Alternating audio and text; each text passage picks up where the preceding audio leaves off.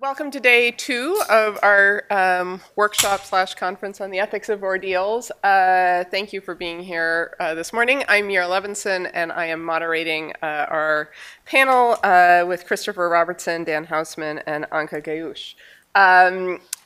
We're going to hear from each of them, starting with Christopher, then Dan, then Anka. Then we'll have a conversation, we'll open it up to you all, and I'm just going to remind everybody, including our speakers, to speak into the microphone since we're videotaping it. And I'm not going to spend time introducing our speakers since you have information about them. So let's go ahead and kick it off.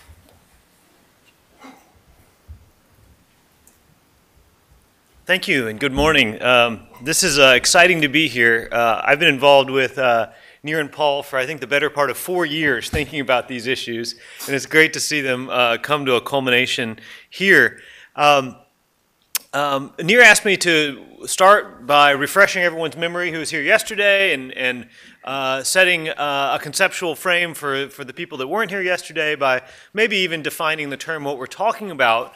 We're using in this group the term ordeal to be somewhat synonymous with rationing through inconvenience, that phrase, or rationing through hassle, which altogether refers to a non-financial burden that causes individuals to choose to consume or not consume health care in a way that the system sort of prefers.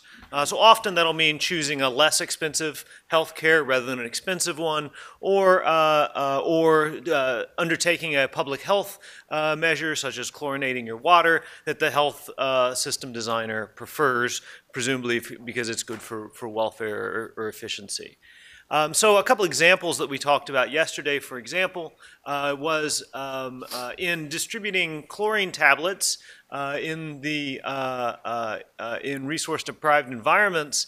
Rather than just giving out the tablets directly to individuals, it was found to be more efficient to instead give them a voucher that the individuals could then go redeem at a dispensary at some bit of hassle to actually go to the dispensary and get it. And the thought was that those people that undertake the effort are then both revealing through their behavior that they are the type of person that's likely to use it, and perhaps also in a way pre-committing to use it. By sinking the cost of their effort, it might actually change their type into the more compliant type.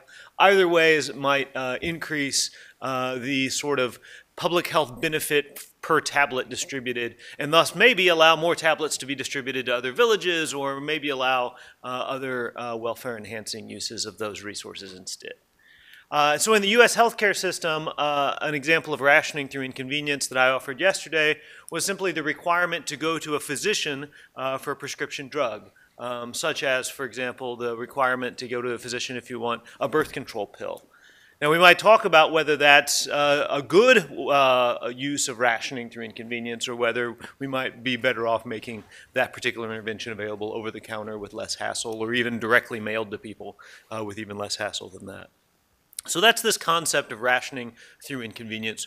And just to remind it really focuses on these non-financial burdens, and it's mediated through the consumer's own choices. For my contribution in this distributive ethics panel, I'll just offer 3 theses, or 3 categories of observations. And the first is I want to suggest we do have a prima facie obligation to reduce consumption in a lot of these domains. A lot of what we talked about so far has been about targeting efficiency or allocative efficiency, getting drugs to the right people, as opposed to getting them to people that they're not going to be very good for. I'll talk more about that in a moment. But even if that didn't work, it would often be the case that we could enhance welfare by randomly choosing healthcare interventions and denying them to people, and instead using that money, say, for direct wealth transfers to the poor. The evidence we have about healthcare spending in the United States, at least, and that's where I'm focusing for the moment, is that the dollars we spend there are probably not their highest and best use that we could be providing. Even if all we cared about was health, we could probably promote more health through education, or through housing, or through food. And so I think there is a prima facie policy imperative to reduce consumption. to the extent that we can. Now, we could start carving out exceptions to that. Of course, we don't want to reduce consumption of a few highly efficient things, but that's generally not what the bulk of healthcare spending in the United States is on. So that's intentionally provocative.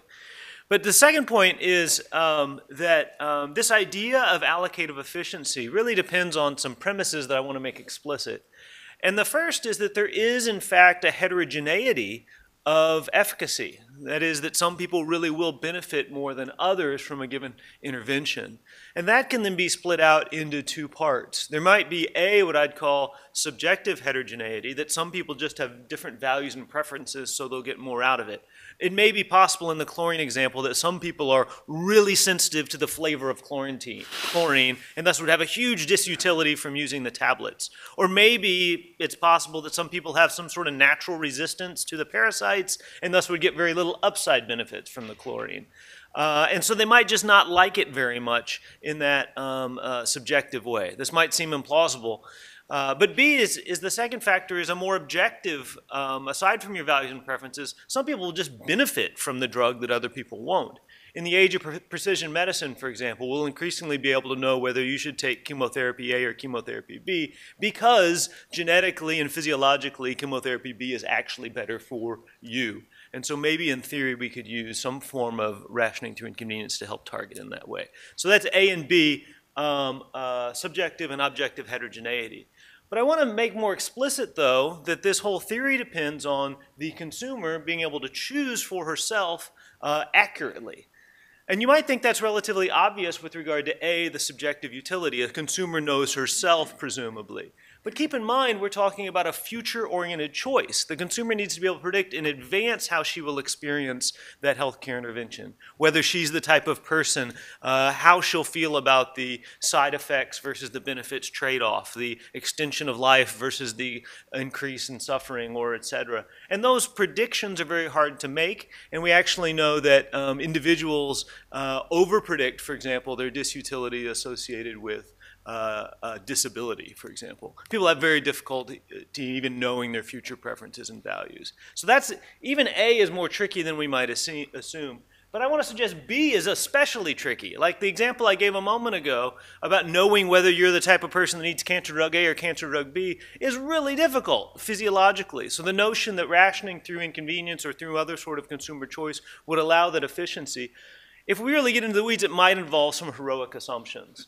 So when we look at cases like the chlorine, you know, in the case study we saw yesterday, we thought it was a relative success because rationing through inconvenience had the same uptake rate of about 32% as just giving out the drug or the chlorine to everyone. But it's worth thinking about. That leaves 2/3 of the population who have access to free chlorine not using it, right? From a public health perspective, if the counterfactual is nobody using it, getting up to 32% is great. But if the counterfactual, what we really want is 100% of people getting chlorinated water, wow, what's happening? Who are these people that are getting free chlorine and declining to actually consume it? And if we delved a little closer into those cases, I think we would finally find some sort of disturbing gradients. These are people that, for example, perhaps don't know or don't understand the value of chlorine, or radically discount the risk in an irrational way of their children suffering diarrhea and dying, or other sorts of failures, really, to take care of themselves or their families. And so what it turns out then is that we're actually rationing on not choice, but we're rationing on what I would call luck and wherewithal. For example, we might assume that some people are going to live closer to the dispensaries than other people out of sheer luck. And so it may turn out, presumably, that those that live closer suffer less inconvenience and thus are more likely to consume. And so we see this luck gradient interfering with our goals for targeting efficiency. But also wherewithal, things like having enough time to walk to the dispensary or having a physician that's willing to spend time on the phone advocating on your behalf to get you that off-label drug prescription. These sorts of things we might call wherewithal in a broad category. And I'll just flag there, that'll often go along with mental health, which things like depression, for example, make it very hard to motivate yourself to take advocacy on your own behalf. And it will also correlate with things like education and income. Okay, so rationing through inconvenience often turns into rationing through wherewithal and luck. But as I said, that even if, that maybe even just randomly reducing consumption in the US system could actually improve welfare overall and serve larger goals of distributive ethics. So you actually have to think about what's the alternative to rationing through inconvenience in these cases. Often it will be cost sharing, often it will be cost exposure. And I do want to argue that one of the advantages of rationing through cost exposure, or financial participation, we sometimes called it yesterday, or deductibles, copays, coinsurance, user fees, lots of different words for the same concept. One advantage of using that approach is that it can be scaled relatively easily. To the extent that ability to pay or proxies for ability to pay are observable, to the extent that we have tax forms and we have qualifications for Medicaid or children's free lunch programs, to the extent that we can observe roughly your ability to pay, we can scale cost exposure. We don't do a very good job of that in the US. We do put people in buckets like, okay, you're in Medicaid, so there's very little cost exposure. Okay, you're in private insurance, so there's more cost exposure. You'll recall one of the efforts of Obamacare was to create a convoluted tax credit scheme in the individual markets to reimburse people for their cost exposures. So there are some efforts in that way, but I think that it should be a primary goal of health insurance design, is to do that scaling. And at least in principle, it's much easier to do with money than it is with inconvenience. It's really hard to give you like a half helpful doctor or a 2/3 helpful doctor to scale for the amount of busyness your other doctor is. It's hard to put everyone equidistant from the clinic, but we can at least put everyone having cost exposure that's relatively reasonable given their ability to pay. And in the US, I just want to, last point related to this is I think we focus a lot on the poor and why we should have them paying less out of pocket and getting greater access to care. I also think we should have the rich paying more out of pocket, in fact. I think we actually have an implicit health essentialism built into our insurance schemes that insulate even wealthy people from health risks in a way I think is regressive. And so we should be scaling both upwards and downwards. Thank you.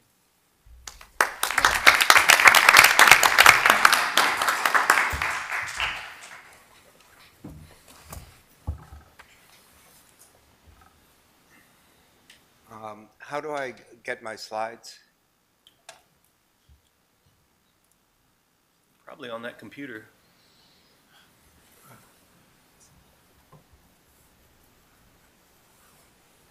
It does not look like they're loaded at the moment.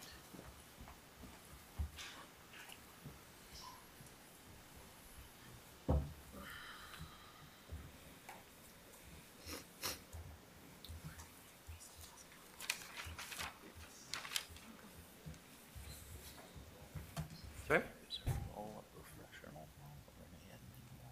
She's a PhD. Yeah. Interesting. Okay. Great. When Nir and Anders invited me, they asked me to talk about sort of the distributive implications of ordeals, which seemed to me a really huge subject, so I decided to narrow it down and to talk about ordeals specifically with relationship to the problem of moral hazard, which is a pervasive one with any sort of insurance, including health insurance. So moral hazard is presumably everybody or almost everybody knows what it is, but it's the idea that people make fewer efforts to avoid an outcome against which they're insured. And you can draw a distinction with respect to health insurance between ex ante moral hazard, and that is that those who are insured make fewer efforts to stay healthy, or ex post, those who already have a health problem won't economize on their treatment. It's ex post that I'm going to be focusing on. I should say that moral hazard, although it increases costs, is not always a bad thing. Sometimes people are disinclined to seek health care that's very useful for them, and the fact that we've made it cheaper and easier to do may be a very good thing.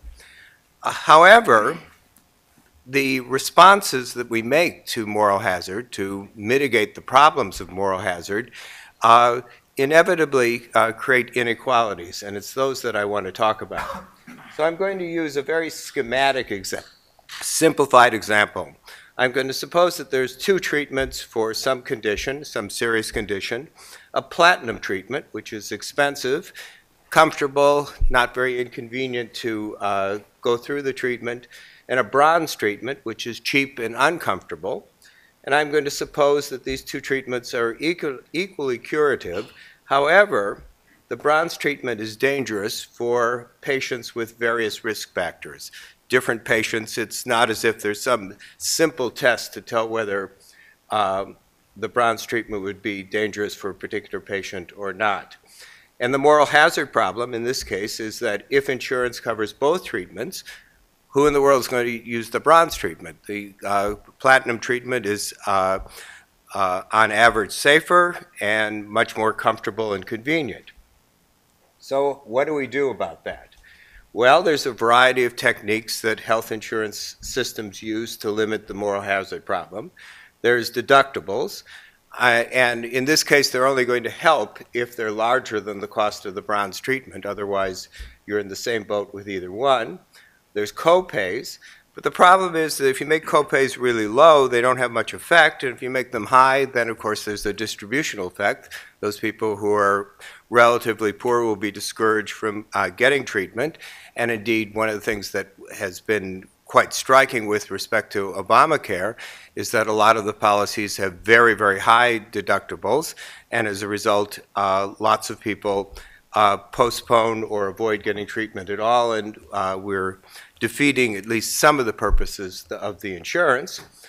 There's treatment protocols. How effective these are vary. Obviously, the physician who wants the best for his patient or her patient is going to be favoring the platinum treatment over the bronze treatment. And then, of course, the most effective way, although it's very ham-fisted, very blunt, is for the insurance company to say, look, we simply aren't going to pay for the platinum treatment. We'll pay for the bronze. We'll reimburse you for the cost of the bronze treatment, not the platinum. And then, of course, only people who can pay out of pocket get the platinum treatment. Okay, so how might Ordeals help? I'm treating Ordeals as non-monetary costs, which, unlike nudges, may be very substantial. And, you know, there are things like times, convenient risks, discomfort, and so forth. They can be imposed on different parties. Providers, patients, even insurance companies could be subjected to ordeals. And different ordeals are bound to have different consequences for inequalities. And some ordeals that come with stigma, for example, are bound to provoke inequalities, but of course they could counteract other inequalities within the society. So they might make inequalities worse, they might limit inequalities. So what do we want Ordeals to do? Well, we want Ordeals in this schematic, very simplified case. We want them to limit how many people get the platinum treatment. It's too expensive for everyone to get it. We want to make it the case that those who get the platinum treatment are more likely to need it, as opposed to those who simply want the greater comfort. We'd like to attenuate the connection between wealth and the comfort and safety of the treatment people get. And we'd like to mitigate, or at least not aggravate, overall inequalities in our society. So what can we do? Well, we can make the platinum treatment relatively less pleasant or convenient. And of course, we can do that by making it more inconvenient, or by making the bronze treatment less inconvenient. And of course, if we could do that, that would be a nicer thing to do than to make everybody more miserable. And then, of course, we could also impose ordeals on physicians. So this is sort of the bottom line.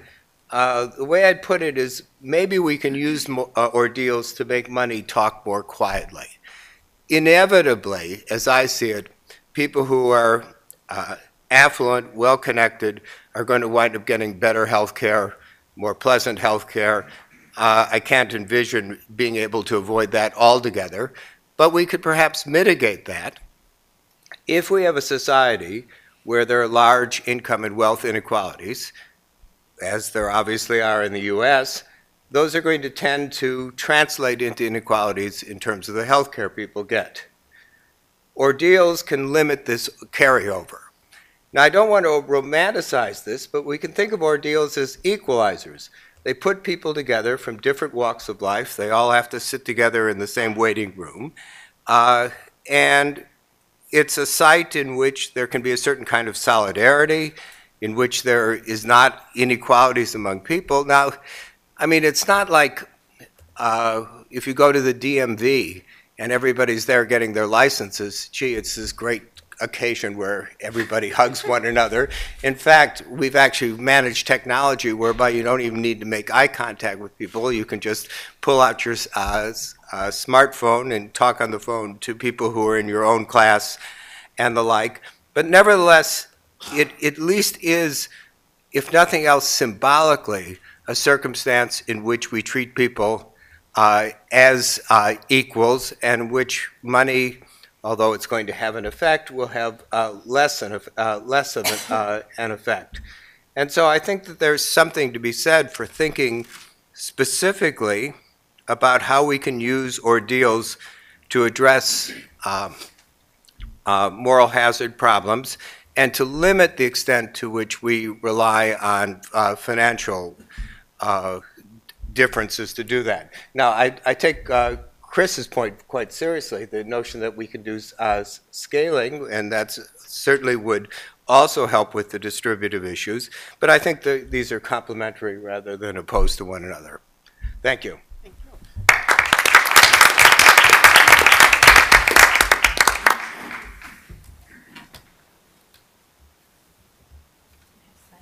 Oh, okay. I think I know where they are, so All right. I found them. They're on the...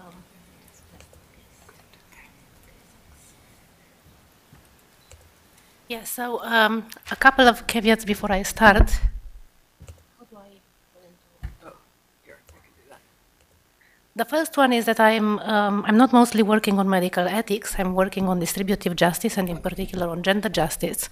So I'm going to give you some considerations that I think can bear on the evaluation of particular ordeals from the point of view of how they are likely to impact on gender justice. That's a complicated kind of discussion, but I will simply talk about gender equality as a proxy for gender justice. The other caveat is that after having read about ordeals and after learning lots of things from yesterday's and this morning's discussion, my understanding is that the most reasonable thing to say is that we want to evaluate ordeals on a one-by-one cases. So we obviously need to ration healthcare resources, and ordeals obviously have some advantages and some disadvantages relative to other ways of rationing healthcare. So everything I'm going to say is meant, again, to be one kind of normative consideration to be used, perhaps, and given different weight in different, with respect to different kinds of possible ordeals. So there are two questions to which I'm going to say a few words. One is that whether ordeals in the rationing of healthcare can have a disproportionate effect on women, and I mean, in this case, a disproportionately negative effect on women. And the second one is whether they are and how they are going to influence gender equality. And at least at first glance, I suppose, I speculate that the effects can be both positive and negative when it comes to gender equality. So I can think quite easily of some possible negative outcomes in terms of burdening women more than men, but also in terms of opportunities, in setting back equality of opportunity between women and men, at least for some groups of women. But I can also think about some advantages that rationing by ordeal can have over other kinds of rationing by cost sharing, precisely because ordeals can be designed. And when we design ordeal, we can do this also with paying attention to the effects they can have on gender equality and on women's opportunities comparative to men's. So an obvious kind of burden, we've been discussing about this yesterday and a bit Chris mentioned it this morning, is that if women are more affected by depression, perhaps also other mental health conditions, they are likely to be more burdened by having to deal with certain kinds of ordeals that are difficult if you have a mental health condition. I suppose this can go the other way, the other way as well. I'm curious to learn from you. There may be mental health conditions that affect men, such that they would be more burdened as users of healthcare resources rationed by ordeals than women. But I think that the depression is generally a gendered kind of condition which affects women more than men. Another kind of burden that may be disproportionately borne by women, and about which I suppose that we'll hear a lot more about from Julie later on, is the question of disposable time. So in places, in societies, or in subcultures where women are still having less disposable time than men, their disposable time is more worthwhile than men's. So wherever there is a case that women are still carrying a double shift, for instance, having a paid job, but also doing most of the household work and caregiving work, they are going to have less time than men, and then for them, subjectively, the cost of dealing with ordeals is going to be higher than for men. And this is particularly the case if women are going to, in fact, end up on average dealing with ordeals not just for themselves but for their families as well. And this is not an unlikely assumption given that the division of labor is generally gendered, and part of the women's role in the division of labor is to take care not just hands-on but also to organize, to manage other people's time, the time of other people from their family. Then there are other variables. For instance, if some ordeals require that people have enough education to deal with them, in those places where women have less education, I suppose this is not usually the case in advanced liberal democracies, but it may be in some subcultures, even in these countries, and worldwide certainly, women may again have a harder time subjectively dealing with ordeals than men. And the same may be probably true about ordeals that require people to have quite a high level of self-confidence and assertiveness in dealing with authorities. Again, to the extent to which assertiveness is a gender thing, this can be an effect. But I think that the more important, well, not more important, the more interesting way in which gender equality can be impacted by going for ordeals rather than for other kinds of rationing has to do with women's opportunities. So assume that women do in fact take on average more of the work of dealing with ordeals, not just for themselves but also for their families. This means that this will give women more incentives to ask for more flexibility from work and also to use all the kinds of entitlements they have as workers for flexible working time and leaves and so on. And if this is going to happen, it will eventually also feed the statistical discrimination against women. So in general, if you are an employer and you have two equally qualified potential employees, it is rational for you to employ the one who's going to come closer to the ideal worker condition, the person who's fully committed to the workplace and who has very few demands on their time outside their work. And this is not a particular, in fact, that it has to do in particular with ordeals. It's rather something that comes from again from the gender division of labor. If as an employer you expect women, especially women in a particular age, to have more demands on their time from their family, from their caregiving duties in particular, it is rational for you to prefer male employees. And this is one of the main sources, I think, of a lack of equal opportunities between women and men, at least for those kinds of jobs in which it makes sense to think there is statistical discrimination, for the kinds of jobs in which you don't want to easily lose your employees or you really need a very high level of commitment from your employees. So it's just part and parcel of a general mechanism that's driven by the gender division of labor. And I think that if cost sharing is the alternative to rationing via ordeals, we may be actually facing a dilemma between advancing the equal opportunities of women and men for some kinds of jobs and giving a priority to worth of people in general. I'm going to give you a very stylized example of what I have in mind. So imagine that Jane and her family are lower class, working class, and Maddie and her family are middle class.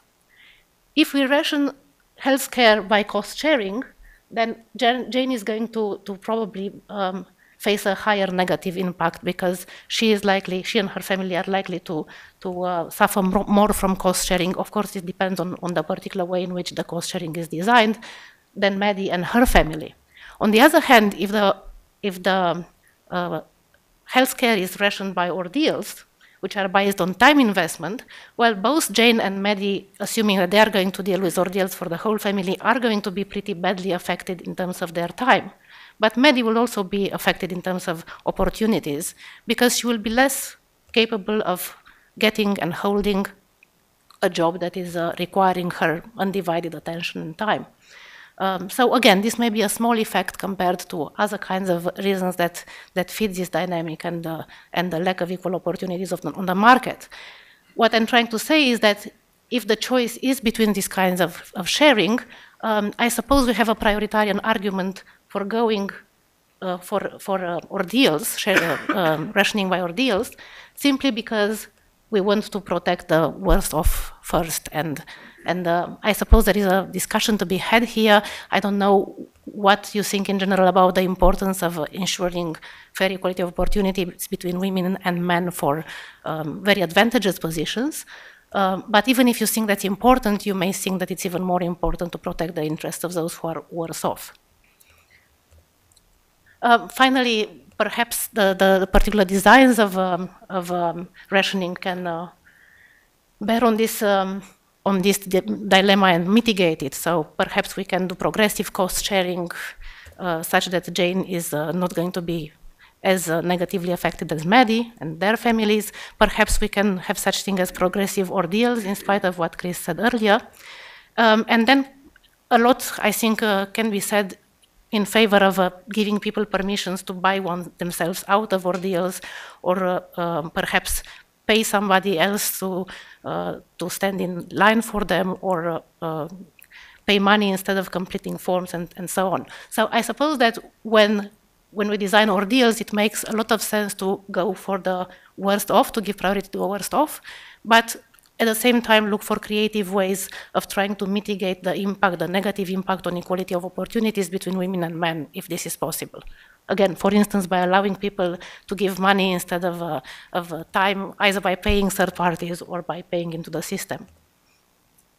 So finally, I suppose that there can also be positive gender effects to rationing healthcare by ordeals rather than financially. If it turns out that it makes sense to use ordeals, that ordeals will be an efficient way of rationing some of the healthcare that pregnant women get, we can design them such that they are required to participate in the delivery of some healthcare during pregnancy and childbirth together with their partner. There is quite a bit of research indicating that men's involvement in child rearing is positively correlated with gender equality, and also that men's involvement in child rearing is very much facilitated by early involvement, straight from the child's birth onwards. Also, perhaps there are ways of designing ordeals using defaults to demand fathers to accompany children to the healthcare provider rather than relying on the status quo, which is, I suppose, again, that women on average do this more than men. So in general, it's important to keep in mind that inconveniences could be designed to help both with fathers' investment in early childcare and with men's more general involvement in the gendered, well, in the delivery of caregiving, and therefore in the undermining of the gendered aspect of the division of labor. And yeah, I want to end on this optimistic note about ordeals. Great.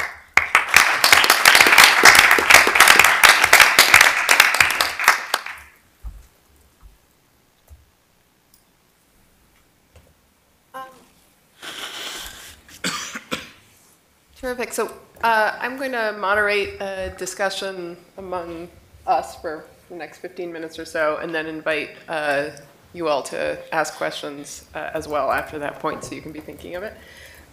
I'm struck by 3 things that I heard sort of across the presentations. Let me start with one, which is the relationship between epistemic uncertainty in ordeals.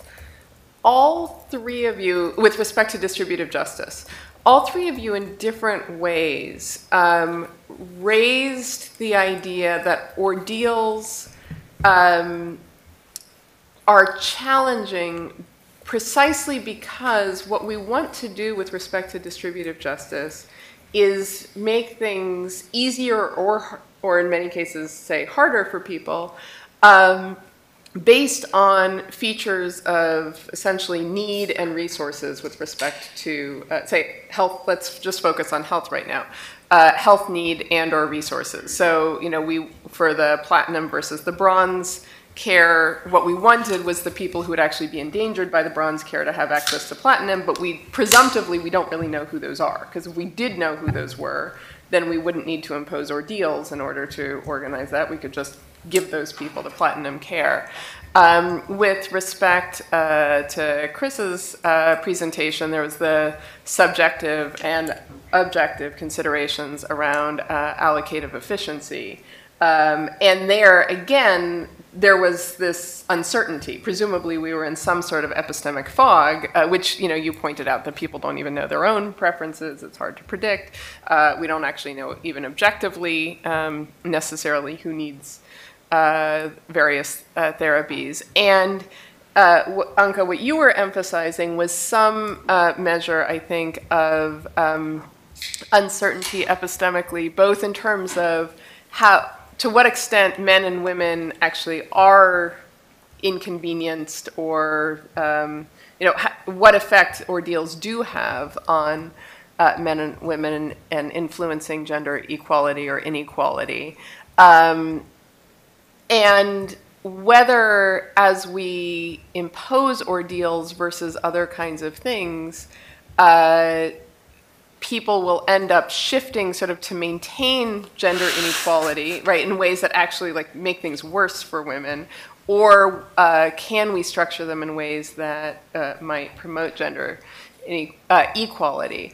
And so I'm curious, when we think about distributive justice, we often are assuming that we have knowledge, and then, at least in ideal circumstances, right? And then we're organizing distributive principles and allocation patterns with the assumption that we know what will result if we distribute goods in certain ways or opportunities or whatever they are. And then what we debate is that the right way to distribute? Right? Do we care? Is the right distributandum, and are these the right principles? But what's interesting about ordeals is that it seems as if they are structured, or they are a tool of distributive justice or potentially injustice that's for times in which we just admit confusion and epistemic lack of knowledge. I'm curious if you guys have thoughts about that. I'll just say more, that's also true. I'll just say that's also true of sort of market approaches. Where we think that, there is a heterogeneity of preferences, and so we let people choose to, their own utilities. It's a challenge of central planning. Direct rationing is a form of central planning. So all I'm doing is pointing to the ubiquity of this problem. So in that respect, actually, ordeals are not different, you're saying, from...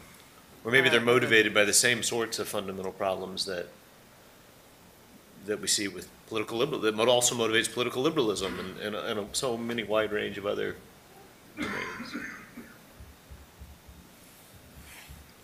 I don't feel particularly uncertain about the first things I said in my talk. So I suppose it's very likely that if you ration by ordeals, women on average will tend to deal more with them at a family level, than simply because this is what they usually do when there are kind of tasks that can be delegated to somebody in the family, or need to be managed at the central level of the family, both when it comes to children and maybe other people in need of care, but also when it comes to people who could, in principle, do their own admin. I think what's interesting and special about ordeals is that at first glance you think, oh no, that's going to impact women more than men, and it will perhaps set back their opportunities even more. But if you compare it with cost sharing is going to leave the gender division of labor within the family as it is, it won't affect it either way. By contrast, ordeals, if they are designed with an eye to the idea of promoting gender equality, because you can use defaults as ordeals, and because you can intentionally try to shift the burden from the women to the men or to ask it to be shared, is a potential tool for progress in this respect. Yeah, in that way, what I was hearing you say in part was that just as Dan was talking about basically ordeals, at least symbolically and maybe practically pulling people together from different walks of life across society, that you were saying that ordeals could function that way actually within the family as well. Say if you require fathers to bring their kids to get vaccinated or for checkups, or require them to attend a certain number of prenatal visits or something. Possible, yeah. So I think that really a lot depends on the particular design. If you design it in a kind of gender-blind way, it can make the division of labor worse, because if it's possible for costs to be taken by women, I suppose on average they will. But it can also make things better. Also, if you design them without paying any attention to how they can contribute to setting back women's opportunities, they can contribute to more division in society. So if there's some kind of resentment from women who have a shot at the kind of high-flying jobs that require a lot of their time, they may actually strongly prefer pay sharing for this reason and resent the ordeals. Whereas if you allow enough flexibility for people to express what they value most, for instance, allow them to pay perhaps a lot into the system instead of dealing with ordeals, this can be conducive to more kind of social solidarity. Although not in the way that Dan was suggesting earlier.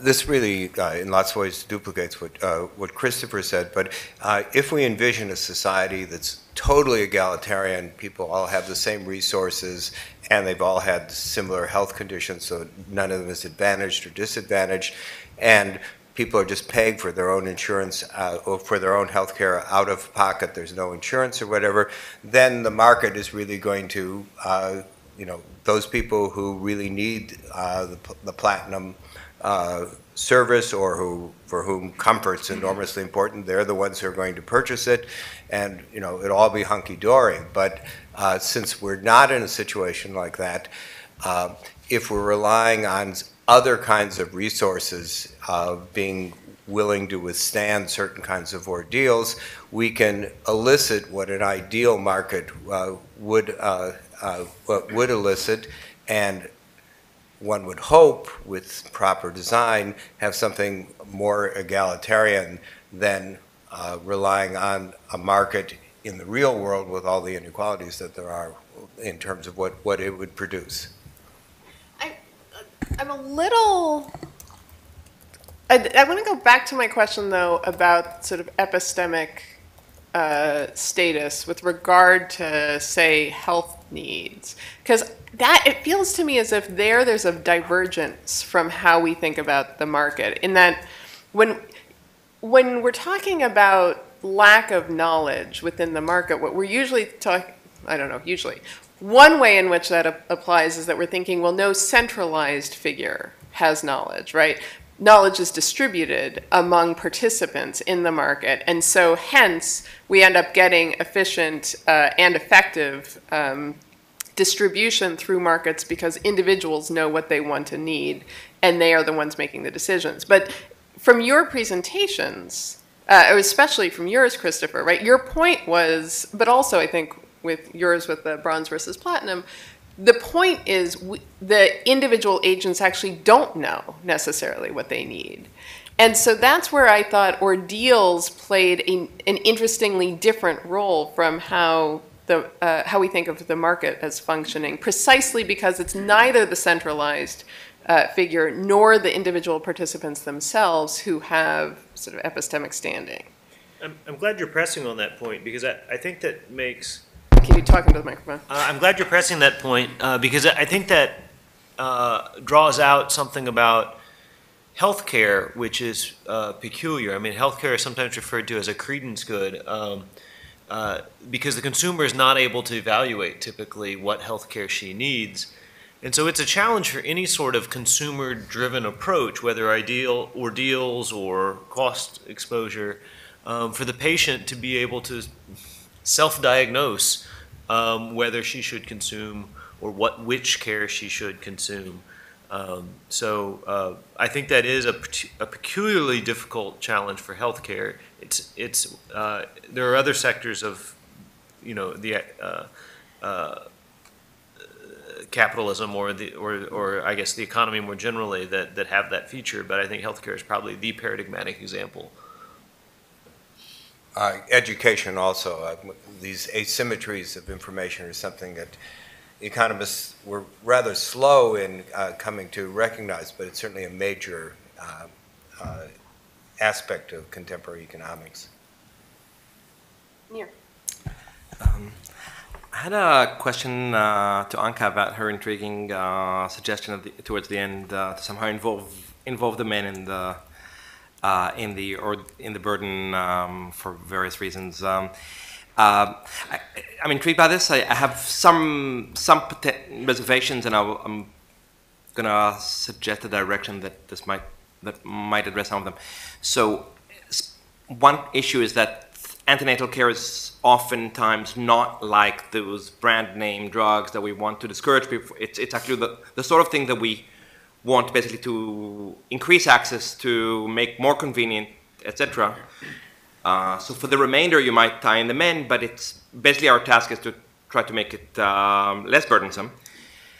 Trying to think about the nearest example might be, so WHO recommends, unless there were updates, Peter or others telling, 3 antenatal visits, and afterwards the strict health benefits go down by a lot.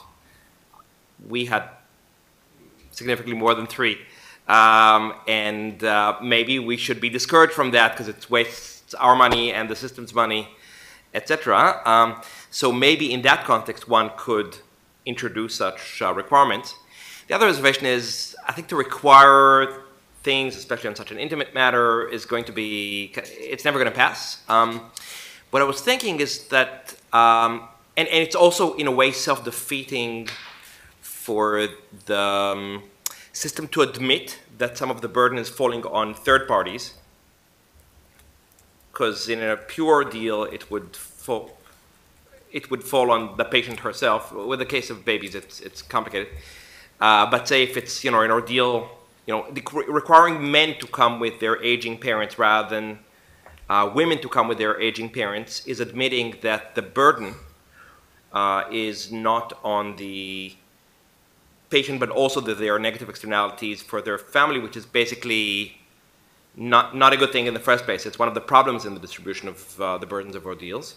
It's totally unfair that people who are not the main decision makers should be burdened. So here's a way maybe to try to address that, make them less explicit. So some tasks in the common division of labor in the family are somehow gendered for men. So the men are the ones who take the garbage to the garbage bin.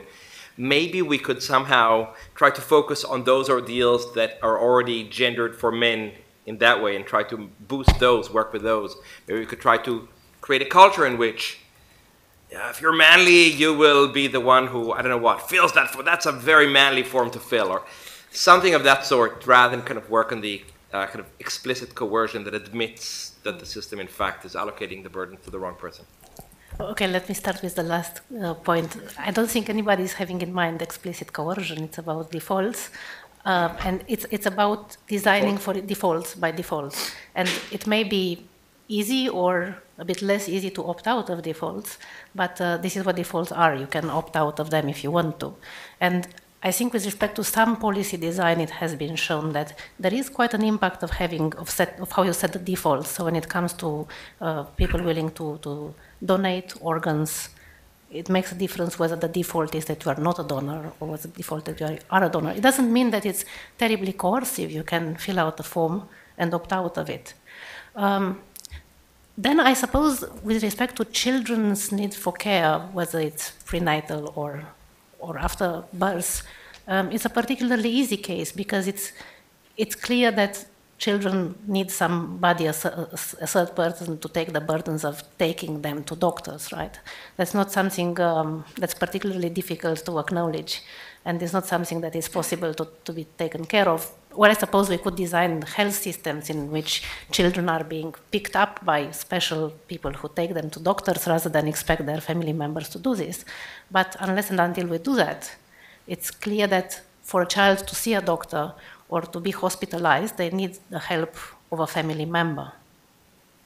And yes, it may be somehow disturbing that we put costs on a third person in order to deliver healthcare to children, but I think this has always been the default.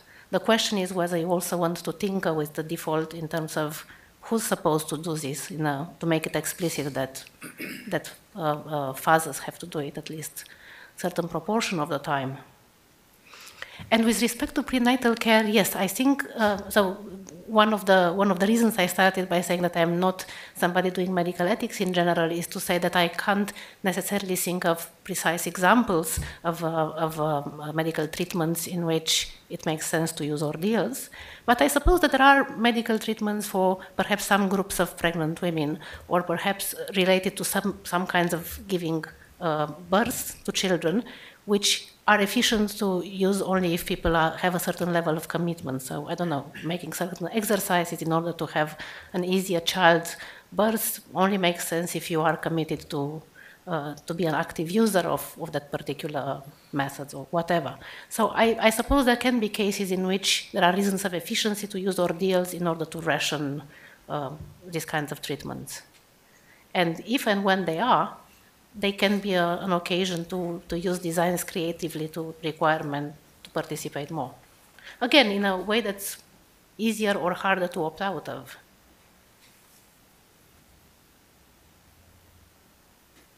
Peter, and then I'll invite others to come up. So listening to this conversation, I am just sort of struck by how we cannot really have a very specific discussion if we don't make more explicit what our positions are on certain things. And I think this is inherent in discussions about distributive justice. So the first thing that I think is good and interesting is that at least all three presentations are grounded in a very straightforward empirical question. What actually happens to whom when you do something, right? And that means we're in a world now where we're talking about the empirical implications of different kinds of ordeals on people when you implement them. That's nice. We need to do a lot of work on that because that's essential information to decide how to do ordeals, how to do ordeals. The question of whether to do ordeals is how we value those impacts. And here I find the discussion all over the place. So people are using words like efficiency. What do we mean by efficiency? Economists mean a utilitarian view of efficiency. Public health people mean a health impact view of efficiency, right? Those two things are often not the same at all, right? So we need to be clear. What do we mean by this? And this conversation about individuals and the term families, or what I would call households, is also very confusing. Why should we value the individual impact of an ordeal relative to that on a corporate unit in which most of the world inhabits, that is the household, right? And I can think of many examples where the point was raised that putting fees on healthcare would impact better off individuals more than poor individuals. Not necessarily true. In poor households in countries where I work, putting fees on things mean women don't get care because the men control the household budget. So it's a characteristic of the household. So all of these things just basically boil down to all these conditionalities, and I guess my main point is, if we're going to be in an empirical world evaluating the impact of ordeals, we really need to be very explicit. What are the metrics of valuation that we're using, and then what's the ethical foundation of those? Personally, I don't think there's a single answer to this question. It's just important that we're discussing the same thing. Anybody want to respond? Just as soon hear other questions. Okay. Any other questions? So is this on? Yeah. So I found it very interesting, but something I hadn't thought about before, but in Dan's presentation. So I expected this session to be primarily on the distributive effects of using ordeals in terms of, we think about the burdens and the benefits. And then, I don't know if this is exactly what Dan had in mind, but what I started realizing as he presented is that there's also a different kind of distributive effect of ordeals, namely as we go through them. They have some, and I started thinking in terms of, I associated to, I'm Swedish and I'm too young to have experienced it myself, but my father, for example, grew up in a country which had mandatory military service, which a lot of people disliked, the majority of the population disliked it, but it had this positive externality in that people from different social classes got to meet each other. They all complained about the same ordeal that they were forced to go through, and so on. And I think it's sort of the same thing can be observed in Richard's paradigm example yesterday, that he invoked, all Americans have the same experience of going to the physician's office, and we all have to sit there, wait, and waste our time for 1-2 hours. And that's an experience Richard shares also with very poor Americans, I imagine. And that's some kind of equalizing effect that we maybe not should ignore. Yeah, I think that's right, although, as I said, I'm sort of very cautious. I mean, it's certainly very different being in the military for a number of months or years with other people, seeing them day in and day out, as opposed to being stuck in the same office, sitting there for a half an hour. So that effect, I think, is fairly minimal. And this is in part in response to Peter. Underlying the way I was thinking about this were real egalitarian commitments, not egalitarian in the sense of thinking about equal distribution of wealth in society, but in terms of the relationships among individuals and the extent to which being privileged with respect to wealth translates into privilege in all sorts of other regards in society, and whether ordeals could, to a small extent, mitigate that, from my perspective, extremely unpleasant and really ethically repugnant feature of our society. I'm curious in that respect, actually. So it felt like you and Anka had the two of you were both motivated in some ways by ideals of solidarity, where the solidarity may have had egalitarian commitments, but you had, it seemed like, opposite conclusions near the end, where you, I think, do not want to let people buy their way out of ordeals, precisely because it is the participation in the ordeal that potentially builds the sense of solidarity. And whereas, Anka, you seemed actually open to people buying their way out of the ordeal, which then potentially seems to undermine solidarity. I'm curious if I'm right or wrong about that. I really saw myself as giving some possible considerations to be taken into account in what I think will have to be on every case with respect to every ordeal, a sort of judgment where lots of things are lots of pros and cons. So no, I wasn't defending. I'm not generally happy that we live in societies where money can buy you all sorts of things. On the other hand, we do allow money to buy us all sorts of things, and then I think a special case has to be made as to why we don't want to allow money to buy you out of ordeals. So as a matter of consistency, I think it's a very general kind of problem we're facing. Another question I'm having with respect to this idea is whether not allowing people to buy themselves out of ordeals is really going to help with solidarity, to the extent to which people from different walks of life are not actually using the same medical practices. So are they really going to spend any time together with people from other social environments in the same waiting room or not? Plus lots of other considerations, all of them empirical, about the likelihood of resentment and I don't know. Unfortunately, this is one of those circumstances where I think one wants to say it all depends. There's so many different contexts, and in certain contexts, not allowing people to buy their way out of waiting can have, terrible inegalitarian indirect effects. And so I think one really needs to look in very detailed ways at how these things are working out. And then again, if audience members have questions, feel free to come up to the mic. Oh, sorry, Chris, did you want to jump in?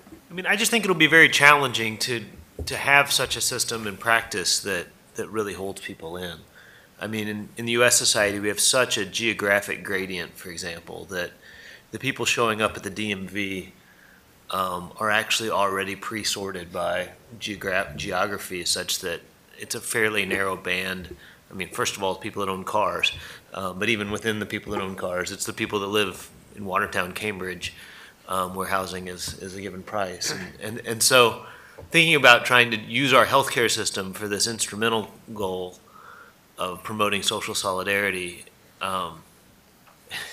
like you say, it all depends. And I guess I'm skeptical of you doing that very usefully.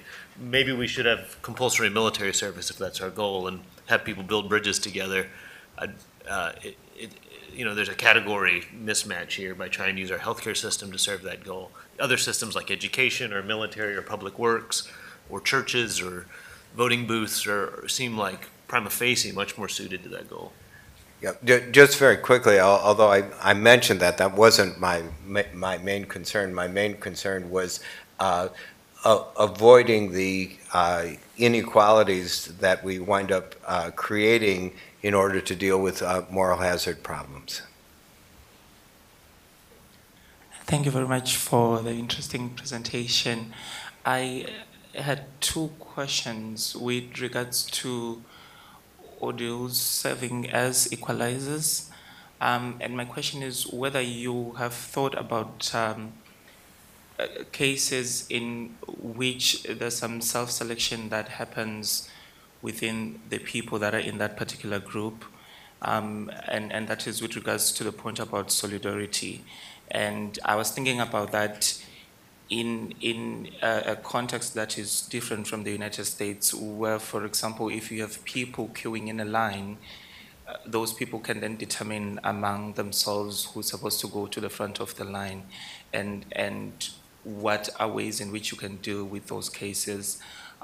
For example, in some cultures, it might be possible that the elderly are, by virtue of being old, are just supposed to be given preference whether their need for healthcare supersedes one of a younger person or not.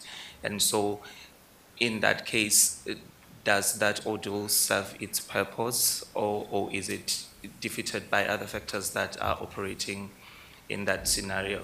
And the second question goes to you with the point about enabling people to opt out. Doesn't that then defeat the entire purpose of the ordeal then? Or because I would make the point that if there's an option for people to opt out by paying somebody, for example, to stand in line for them, then doesn't that promote the inequalities that we were trying to deal with to begin with? For example, if someone who has the ability to pay somebody to stand in line for them is obviously going to benefit more compared to somebody who doesn't have the money to pay somebody to stand in line for them. Did you? Yeah, well, again, we're talking about very non-ideal circumstances of societies that are already very unjustly unequal. And then, yes, I think there is a case against letting people pay others to do various things for them, for instance, cleaning their houses. But there's also an egalitarian case for allowing people to pay others, especially if this is regulated, and especially if you have to pay quite a bit of money for others to do things for you, like stand in line and pay your house or clean your house. So I don't know whether And I don't know whether it's a worthwhile kind of trade-off. I don't know whether in the end you end up with a more equal society because the money is distributed a bit more equally, or whether you end up with a less equal society because the relationships between people are in some ways more unequal. I find it personally distasteful, the idea that we can pay ourselves out of all sorts of ordeals, be they in relation to healthcare provision or cleaning our houses. But I think there is a discussion to be had about this. And just very quickly, I think you made a really excellent point that in designing ordeals, we really need to take into account all sorts of social norms. And it may well be that if we don't take those into account, that the sorting that the ordeal is going to involve will be very different than what we'd intended. Thank you. Chris, did you want to jump in? No, it's a great point, though. Hi, good morning, everyone. Sochan Laltu. I'm a teacher, a professor actually, but I teach public health in the Caribbean in a small island, Trinidad and Tobago. And I'm teaching international health this semester. So we are confronted with an actual, real, challenging problem. We follow a sort of a universal healthcare model. Of course, being a small island state, resources are rather scarce. We are right next to a very large, comparatively, country that is under serious economic turmoil. And what happens is that we are now having a refugee crisis and an asylum crisis. Inevitably, what is going on is that there are thousands of people coming over. I know that we are signatory to some of the international conventions, and by law, we are supposed to actually provide health care. My challenge is, and my concern is, and I do discuss this in class as best as I can, any advice with respect to legal advice from Christopher and maybe someone else from the team as to what are our legal obligations and how do we actually facilitate our obligations without actually compromising or creating an unsustainable health care. I know it's a very tough question. I did raise it when I took my students to the UN local office, but I didn't like the answer I got. So, I'm sorry. Well, it's a great question. It sounds like you're asking about the legal obligations under international law. Yeah. That's an area I don't know much about. I'm sorry. I mean, if we could have a bit of a conversation about in the U.S., you know, equal protection and disability law and things like that, but I'm just not an expert in international law. Okay, but at least from anyone around, with respect to how do we ensure that we provide healthcare. Just let me illustrate a model, something that happened actually. We have, I think, one oncology center in the entire country. And there was a young man that came over, and he actually had, I'm not sure what type of cancer he had specifically, but we could not provide the healthcare because our own local kids are not actually receiving healthcare because of resource constraint. He actually, unfortunately, passed on, and we were, made to be so bad. But is a toss-up. How do you deal with your tax-paying population and so on, and still at the same time ensuring that people get health care?